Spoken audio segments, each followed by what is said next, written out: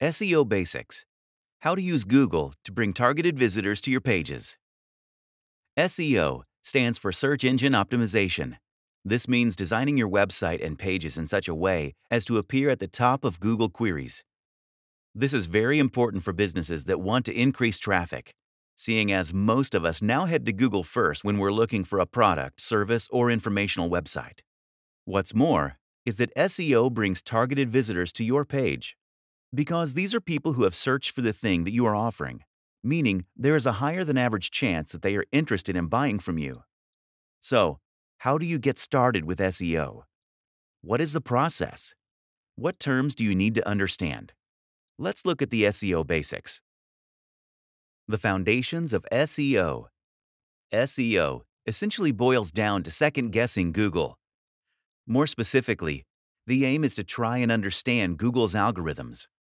An algorithm is, of course, a piece of code or math that is designed to produce a desired outcome by churning the information fed to it. Keyword search.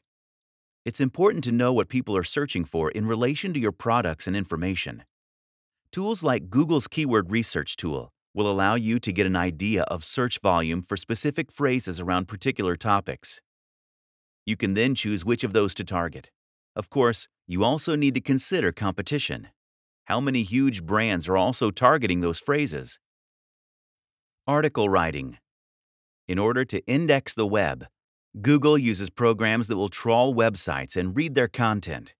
This is what Google will use to understand the topic of your site and to make some assumptions regarding the quality. You need to make sure you add lots of new content to your site, as this will create more opportunities for your site to be discovered. Keyword stuffing. Keyword stuffing means inserting your chosen keywords into the content of your articles and some of the code of your website. Your aim is to repeat the search terms you're targeting so that Google is more likely to match your content to that search term. But you mustn't overdo this.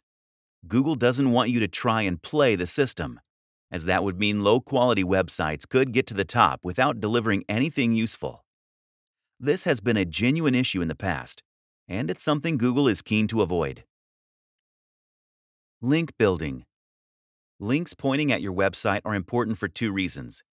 The first is that they tell Google your website is popular. It considers each of those links to be a testimony for the quality of your content. The second is that more links means more opportunity for Google to find your website. With all that said, Google doesn't want to see you buying links or using this as another way to try and trick their system. The best links are genuine earned links, which you can gain through meaningful partnerships or by creating content that people will actually want to see. For more free educational content, visit learnforfree.biz. Content produced and distributed by AllSuperInfo.